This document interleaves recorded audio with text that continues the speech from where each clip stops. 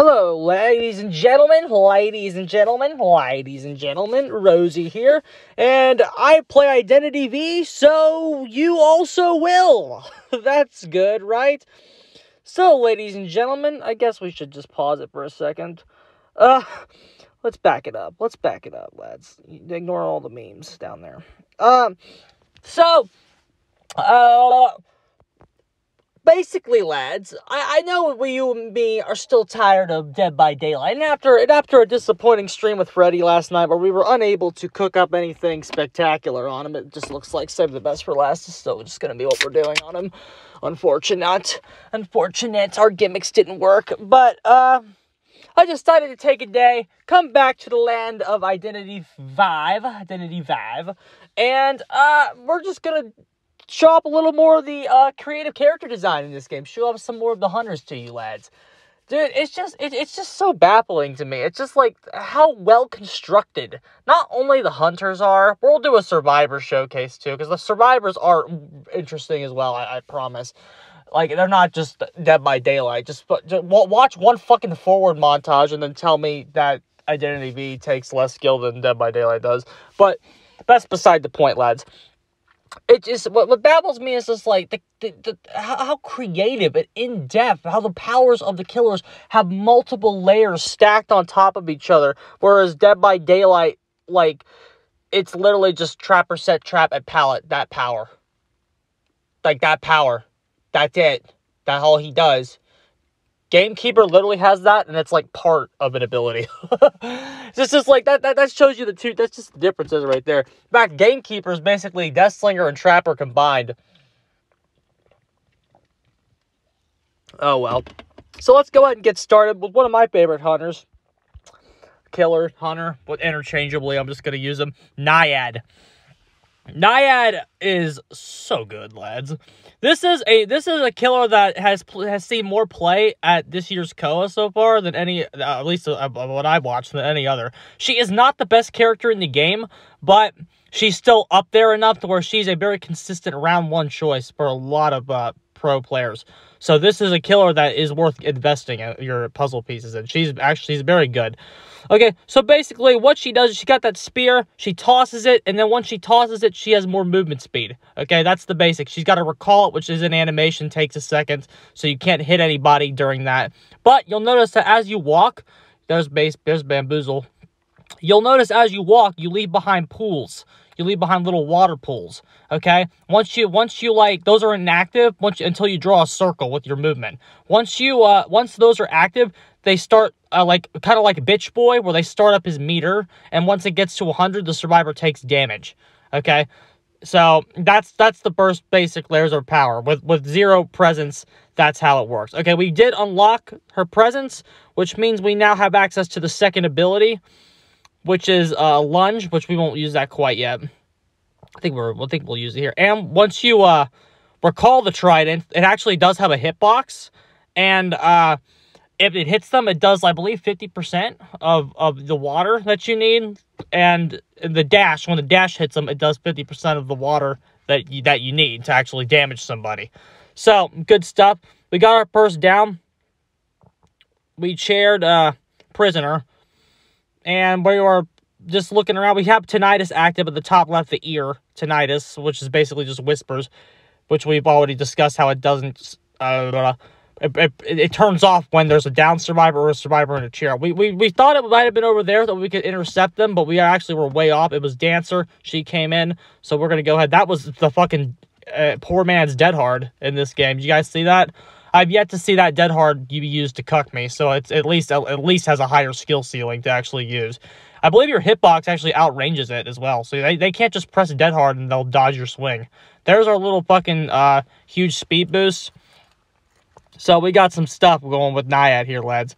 Dancer's out. She's got her boxes out. She's good. She's getting nerfed because that's how good she is. We have the Brutal Strength one equipped where you get 40% plus breaking speed. We did lose the tunnel on Prisoner because of our decision to kind of try to be a little aggressive. So that kind of sucks. But we have our blank down the Dancer. Okay? Dancer got that slow box out. So good thing that's getting nerfed. Lol. But still, fine tunnel, lads. We can tunnel here. So we just throw her in the chair. 4 Cypers. We are sitting very pretty right now. We've got a lot of pressure. We've engaged 3 of the 4 survivors so far. So we've had a lot of pressure. Those water pools right there are active. You can know that, like, you can tell by the glow. That's how you know they're active pools. And that'll start being relevant throughout the match as we start to build up some more pressure. Just get rid of this fucking music box cancer. Just get rid of it. It's garbage. And I think we shut the prisoner's power off, too. Painter, whack him. This painter wasn't very good. He didn't really know what he was doing, which is good.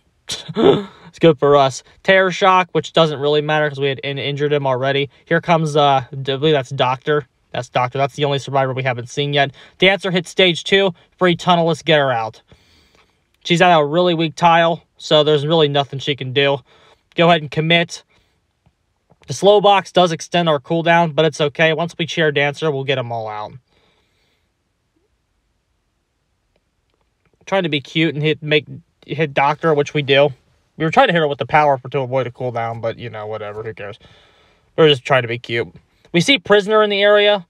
We're going to go ahead and just give him a window. The shock to save somebody isn't like, you could still, like, hit them. So, like, he had to, like, body block. It's kind of hard to do, though. So we went ahead and just checked him to see if he could do it. He got close, so but in the end he failed. And even then, keeping all the survivors off the Cypher machines, good, is still fine. Okay, we're going to chair Doctor. As soon as Dancer dies, all of our music boxes are destroyed. So we didn't have to bother breaking that last one. Our chair is unfortunately over here, so we got to walk a little bit to get to it. Okay. Now, see, this is the cool thing about Naiad. We tried to execute it before. We weren't successful. We were a little bit overly aggressive. But here, we don't have tinnitus, so we know there's nobody here. We found them. We actually have line of sight. So now we can actually use our power to help us get back to the chair around the same time as him. We hit him with the power. Recall the thing. Watch this. Boom! Health state. His water meter got to 100 because we hit him with the dash, and then we hit him with the trident on the way back. So fucking really good shit right there. I think it's a harpoon, actually. So we got our down in the slug. Doctors hit stage 2. That means we force Prisoner in, force him off the Cypers. We still have 3 Cypers. We know that the game's pretty much over. We've already won. That play was that play on the fucking painter was super hype, though. Alright, Doctor hit stage 2 because of our aggressive play and our ability to down the painter. So that's good stuff. She's going to be taking a GG. Just like that ability to both pressure from a distance and then beat the survivor back to the chair is really fucking good on Naiad. It's just like her ability to just quickly move. Number 1, it just makes her fun to move around with, for 1. And then 2, it's just like, she's good. Like, she's really good. Go back to, we go to hit the Cypher because we know this has got the most progress on it. We actually miss them. They're on the right over there. But that just means they're not decoding. They're not doing anything. So it's like missing them isn't terrible. Of course, we find them because we see those scuff marks. So turn right. We're going right back to them. Look at where they are. Let's see where they are. Watch this. We missed the first one, but thankfully we still had enough for the second one. We hit the painter again. We recall the trident again and hit him again with the trident. Good fucking shit, dude. We got that. That's another fucking hell state through our projectile ability to fucking just do that. Like, that's so cool. Those shots aren't the most consistent because they're kind of easy to dodge, but once you do get them, they're super hype. We're gonna hit him again. We notice we have 62% water level. Okay, you see how we did? We have that. So here's what we're gonna do, lads. We don't even have to bother with something high risk. All we gotta do is go around him, draw a circle, boom, down, easy. Easy. We could have recalled the trident, but it's like, it's quicker to do that. Like, you just draw a circle around him and he's fucking up shit creek with no paddle. Just use that increased movement speed and you avoid the cooldown. So that's, like, if you can hit them and get that water level up, like, good Naiads, what separates, like, basic Naiads from good Naiads, and again, this is just a really good game on my part. I normally don't play this well with her every single time. But what separates the average Naiad from the good Naiad is that the good Naiad is going to be getting way less basic attacks and more fucking water level shenanigans. Because that's the character's fucking gimmick. If you just run around with it, like, you have this, which is cool and stuff, but it's like, you really need to use your character's water gimmick to, like, really fucking maximize her potential. Because those are the plays that are going to get you insane value. So we're just kind of dicking around because we know we've won already. We're trying to do water shenanigans, in which we have them both. We have them both at above 50% and watch them as they go into the thing. But both, boom, boom, 2 hell states down the painter. Fucking amazing, dude. She's so good. Like, you can't body block her dash because she goes through both survivors. So we took 2 hell states there with 1 dash because they were both over 50% water, and the dash does 50% water. So that was just 2 fucking hell states right there. Super hype game. Probably my best game as her ever. Like, that was an abnormally good game out on her from me. So that's one I definitely wanted to share with y'all. Next character we're going to discuss is going to be an older one, but he got a rework, and he's actually getting buffed soon. We'll talk about the buff. Wu Chang. I really like good old Wu Chang, man. He's such an interesting idea. It's like you're playing 2 characters at once. You have White Wu Chang and then Black Wu Chang. White Wu Chang has longer attack range, but a slower startup. Black Wu Chang has a smaller attack range, but a faster startup. And then they also have their own powers once they're 2 different killers. And then you can teleport with the umbrella to swap between the 2 forms. It's basically 2 killers. They're really cool. And we'll talk about their own abilities as they come up. But the umbrella thing is, the umbrella teleport is just really good. Like, it gives this character a base teleportation, which is really good and helps him move around the map.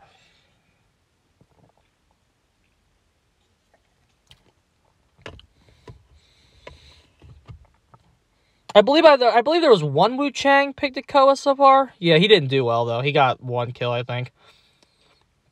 That umbrella play, we were moving slightly faster, I believe. And so that's why we did that right there. And we could threaten with White Wu Chang. We missed our blink because we're really good at Identity 5. Trust me, bro.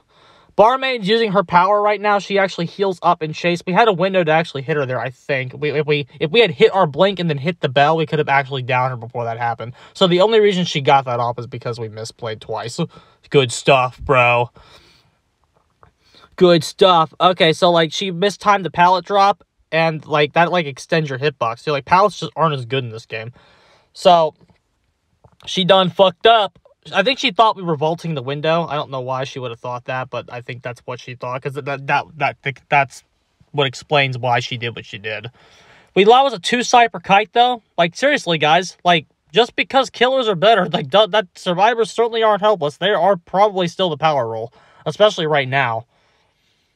It's been a very survivor-sided co-op for the most part. A lot of draws, and very rarely does the killer get more than 3 or 4. Geisha got 1. There's been a couple. Okay, so that's Black Wu Chang's power, though. That's like, basically, think of shock therapy. That's kind of what it is. We haven't really been going over the powers. It's called, like, Weeping Bell or some shit, but it's basically shock therapy. It goes out, they can't pull pallets, they have to, like, hit a skill check as they run.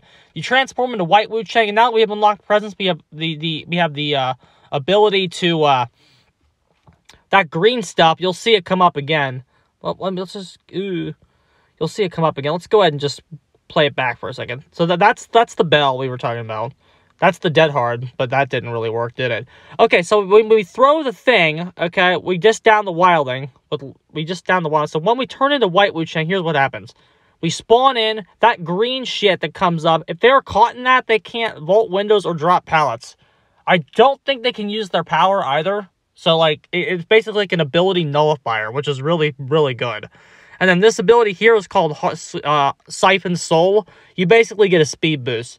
If you are somehow able to siphon up the entire soul, it's basically like the same effects happen as when you spawn in right there. So they can't vault windows, drop pallets, etc., etc. But that's not what it's really used for. It's mostly just used as a speed boost. But what's really good, though, is they're actually buffing this, because a lot of times as White Wu Chang, you'll get right behind them and you're just kind of waiting for the Siphon Soul to end so you can hit them. But now, if you've been using it past 70%, you can actually cancel it, which will allow you to get faster attacks as White Wu Chang, which that's actually really good. So that buff that they're giving him soon is actually really cool. Okay, Prisoner put himself in harm's way. Go ahead and just take the hit. You got to spread those injuries around. Wildling's down. We have time to make this happen. Get rid of the electric shit. We know she's still here because we haven't really scuff marks that take us any direction. Okay, here comes Siphon Soul. Just get the speed boost, wrap around, perfect timing, boom, Terror Shock, easy. It's a super cool ability, bro. And the fact that it's getting buffed means that plays like that, what you just watched, are going to be much more consistent on this character. So that's going to be something he really enjoys. So, cheer Devoured Maid. Alright, she's at stage 2. Wilding is actually to our left. We actually heard the Cypher beeping, which is why we're going to head over there. He doesn't know if we see him, but we heard the Cypher being worked on. That's how we know he's there. But we're gonna switch forms. Now that basically is once you get max presence, the range extends.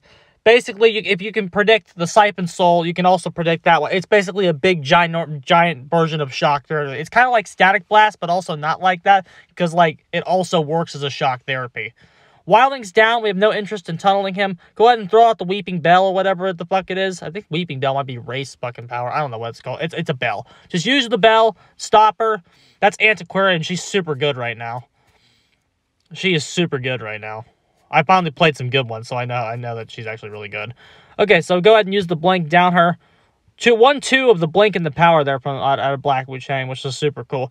This is a good showcase game for him because I think we get it down with pretty much all of the abilities that the character has. Like, we get hits and downs with pretty much every single ability. Okay, we see scuff marks. We consider trying to go for a teleport here, but we just say nah. But yeah, we pretty much have the game won, so we're kind of being a little nicer to him. If we were playing meta, we would go to fucking just get Antiquarian out of the game. But we're going to see what this prisoner is made out of a little bit. So, took care of him. He's going to get the speed boost. And now we are going to just make up some of this distance. We don't want to vault, so we're just going to go ahead and throw the umbrella to transform into White Wu Chang. Boom. He can't drop that. So he's basically at a dead zone as long as that green energy's around him. So basically, yeah, we hit the teleportation within the range. Kind of like Knight, but like you actually get something when you do the teleport, right? And you place yourself in the right spot, you actually get something. I know, right? Crazy. So we see that the Wildling is picked up. And so our first instinct is to just kind of go back. We don't have a tinnitus, so our first instinct is to just kind of take a random guess to try to head back over there where we knew Wildling was. Okay? Still no tinnitus. Our play now is to head back to the chair. Which we can do because our power is going to get off cooldown in 20 seconds. So we can throw out another umbrella and change back into White Wu Chang. Or just depends on if we get there or not. We're just going to keep going there. Which I think we're actually going to make it. So Antiquarian has to come in because Wildling is injured. So he can get here on stuff, but he can't get the rescue. Go use the bell. The Dead Hard didn't do anything for her. I mean, I'm sure Dead Hard is still good. Antiquarian's power just got canceled by the prisoner shock. Like, we would have been stunned a little longer there. So just go ahead and chair. The Dead Hard, I'm sure it has utility. I see it at Koa, so I know it's fucking okay and usable. It's just the skill gap is definitely a lot fucking higher to using it effectively in this game. You can't just press Dead Hard and expect it to do things for you in this game. So good shit. Use the Siphon Soul, catch up to him. We'd be able to cancel it right now. See how we're just waiting? Did you see that? Like, that's what they're buffing on him right there. Did you see how we're just waiting for the Siphon Soul to end? There's nothing you can do about that. You have to just kind of wait until it's over. The buff is going to make him much more lethal. Like, that's definitely a down post-patch coming up. So, and like, that's something that I always wish he had, even like games before this, because like I played Wu Chang before, obviously, but like just like that stuff I always wished he had. And like Siphon Soul right now isn't bad. Like Wu Chang's actually viable right now. He's kind of a feast or famine character, but like he got played at Koa. He was played at Koa last year, too, I believe. Like, he gets played a couple times at Koa every year, so it's like he's not garbage. He's a solid mid-tier. Wildling used his pig to kind of dash forward. Wildling is kind of an annoying survivor, but you kind of also don't have to deal with him. Like that's the thing with all these rescuer class survivors. They're annoying survivors and they have kind of undownable powers, but like you kind of also don't really have to ever deal with them. Like the mercenary, you don't really have to deal with them. And we'll showcase that Wildling's a little undownable. We're gonna try to challenge him just to see if we can do it. I always like to do things you shouldn't do, lads, just to see if you can do it. Wildling's here. He's gonna jump on his pig. The pig has 2 shots. We already got one off. You don't have to, we totally trashed. That was like the worst bell of our lives. See how Wildling has faster movement speed and the pig, and then he also has the dash. So, like, maybe Wu Chang will be able to challenge him with White Wu Chang when Siphon Soul is buffed. But, like, chasing the Wildling is just kind of a waste of time. It's better to let him sit on the map because he's got, like, he has, like, the biggest decoding penalty for existing in the game. Like, I believe it's like -40. Like, he gets negative 40% decoding. Like, he's a really bad decoder. Slightly off. If we would have just downed him if we had hit that teleport correctly. We noticed that we're chasing him and, like, there's still no tinnitus.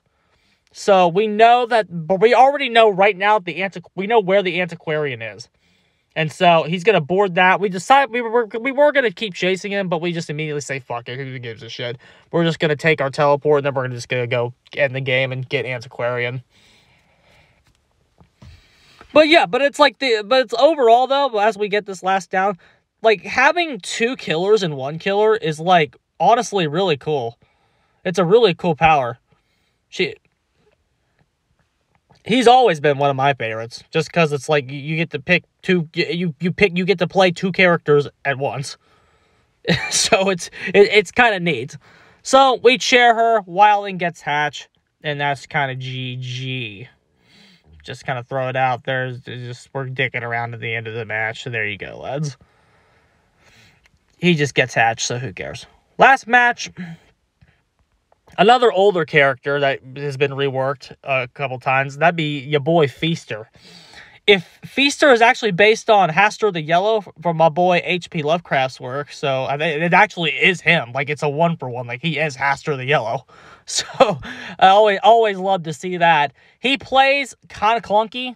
Like, if he looks clunkier than some of the other characters, that's because he kind of is. He's certainly not bad, though. He's still, like, he got played at Koa, too. Like, these characters get played, dude. Again, they're not meta staples. You're not going to see them every single round at Koa. But, like, these mid-tiers, they get pulled out at Koa every once in a while. I believe, let's see, Disciple was played. I'm trying to think about it. The only character that wasn't played at Koa of my 2 killer showcases was Smiley. And even then, he was actually on the table for one of the rounds. Like, the commentators were saying that the guy has a Smiley and he could go him. So, like, even Smiley, who is honestly probably one of the weaker characters we've showcased, he's still not horrendous. Like, is he viable? I mean, if he is, it's very, very close. Like, he's not very good. But he used to be the 3rd best killer in the game, fun fact. Like, when I started this game for the first time ever, he was an A tier. How times change. Okay, so we're kind of getting bopped by this cowboy. Feaster's early game is super weak. Once Feaster's somebody, you gotta unlock presence on him. Like, he's a whole new character. We know that toy, he used the toy thing, but he can't do what Toy Merchant can do with it. We know that I know that Toy Merchant cannot do that catapult. So, we hit the Toy Merchant there with the tentacle, so we kind of get that projectile. She cannot go right. She's kind of zoned off there. There's her Dead Hard. Didn't do anything for her, but she did dodge our attack. So, good for her. The Dead Hard is not why she dodged the attack. When she dodged the attack is we fucked up. We tried to whack her, but it's like, who cares? That was kind of a long chase. It was a 2-cyper kite, so we're going to go make sure we get basement just to kind of get ourselves back in. That one in there is dinging, so that was basically a 3-cyper kite. That is not what you want to see coming into the game, but Hunter has more comeback potential than Killer. Getting this basement share is actually super big. Okay, we see them all right there. We can just put a tentacle up, and if we put this tentacle up, they kind of have to stop. They kind of have to stop and get like away from each other. Phone controls. That's why we kind of slipped right there. Phone controls being, but like the game's not perfect, guys. Phone controls are pretty bad. All 4 survivors are here, which means no decoding is happening right now. Beautiful. That's what we want. If they're body blocking, no decoding, lads. This is a trap room. He's trapped in this room.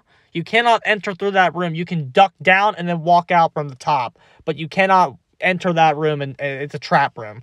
So GG, Cowboys just got wrecked. Okay, Toy Merchant was almost about to catapult again, but as she was flying, lads, I don't know if her hurt box extends when she's flying, but like basically we stuffed her. We legit just stuffed her. So the chair's right there. We're gonna go ahead and take the chair over the slug. It'll force the survivors out if they are there, to try to save Cowboy. We hit Doctor with the tentacle. That's good enough. She'll go heal, because she can heal herself. She's actually a super good character, too. Because she can heal herself in 25% increments. Like, she doesn't have to heal again in this matchup. And in other matchups, like Bonbon, she does. But, like, in this matchup, she doesn't have to heal herself again if she doesn't want to. Okay. So she's still here. We go for the tentacle. Didn't hit her. We got to play a little more patiently there. We hit the chair. You never want to see that happen. You never want to hit the chair. Okay? We could have hit Toy Merchant again. We're still on this tunnel. As long as they're running with us, this is the same thing you see in Dead by Daylight sometimes. As long as they're running with us, they're giving you free slowdown by not doing any ciphers. Like, yes, you should be body blocking in both games to an extent. To do this, though, to actually run, like, the prisoner in the first game was doing, because the game was just kind of over already. These guys, there's still 4 survivors left. They need to get their asses on fucking cipher machines, but they're just not doing it. So they let this play be a bigger slowdown than it realistically should have been. Like, they probably should have won this game, because the first kite was actually good, and that they wasted a little too much time healing, and then their altruism was the better of them. So there's Perfumer. Okay, we don't know how many, she's got 2 perfume bottles left, but she's also not respecting us very much. It's because of how she's trying to kind of tight kite us. We kind of go, she did do a good transition there. We almost hit her, though, with our extended range. She's in an awkward spot, though. She's kind of stayed there too long. She wanted to get the pallets done and be a little greedy, but because our presence is maxed, we have basically just a decreased cooldown with how we can place tentacles. So when Feaster's at max presence, you really can't tight kite them at all. Or else we can just skip. We can get tentacles up super fucking quickly. Alrighty, lads. So we got Cowboys dead, and then basically because they're off cipher machines so long, they let us swing the game back to our advantage. We can hear that one beeping in there, so we decide to be a little cute. We decide to place a sneaky tentacle behind her. They're kind of threatening her a little bit, because we can still hit her. We can hit her with that. So we're threatening multiple survivors at once, even from the duration of the chair. Push Doctor back towards our tentacle. She should have probably played a little more aggro there and went for the rescue, but because she chose to, like, respect our basic attack, she ended up getting downed. So she probably should have just ran forward there and forced us to hit that basic attack. Down Toy Merchant, end the game, GG. So it's like they definitely had options to kind of counter the Beaster a little bit more, and then they played a little overly altruistic. But overall, the tentacle strikes were pretty good there. Once we got rolling there, you could definitely see that the character has potential, because you can't just fucking tight kite him. You can't do it. He will get you. So those are the 3 games that we wanted to showcase today, lads. Some good shit, good killers. It's so good. The game's so good, bro. Get it? It's free. And the grind is doable. Like, I unlocked all of these characters over time, both Killer and Survivor, through just grinding for free. The game is very generous with in-game currency. So it's like, as long as you are, like, into the game, like, you can have your first couple killers, Smiley and Gamekeeper. And Gamekeeper, in particular, is a mid-tier, I believe. It has a lot of death. So he's a really good early purchase. So, it's just, like, it's doable. You can do it without, like, I have not dropped one dime on this game, guys. I have not dropped one dime on this game. And I have, like, a decent character pool. And it's only getting bigger because as we keep playing, we're gonna unlock more and more. I believe my next killer is going to be who was I gonna get next? I don't know maybe Spider is who I was thinking about next, but it don't matter. I'm rambling. GG's, boys.